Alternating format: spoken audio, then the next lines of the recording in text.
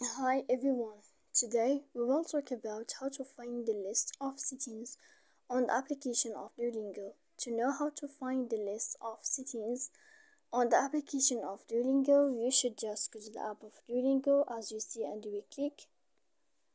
After that, in this page, we go down to click in this sign here and you will enter.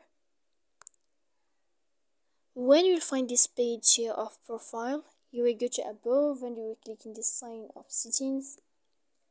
And then here you will find the page of your account or your settings. As you see here, you can change your settings in this page like this here as you see. And then we click save. So please don't forget to support us by like and subscribe. See you next time in another video and thank you for your attention. Goodbye.